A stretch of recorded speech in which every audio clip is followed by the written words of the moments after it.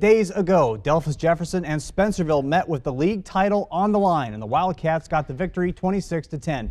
Chris Summers' defense shut down Spencerville's high-powered rushing attack, not allowing a single offensive touchdown.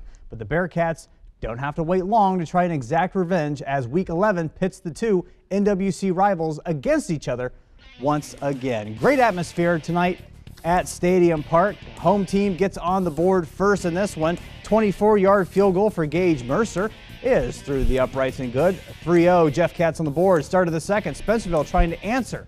Mason Nurse keeps it. Big pickup into Jeff Cat territory. This drive would fizzle out though, turnover on downs. Delphos pounding it on the ground. Hunter Binkley spinning, sidestepping all the way down. You'll see it there. He gets all the way down to the Bearcat 20 before he is stopped. Big gain for him. 2:12 left in the half.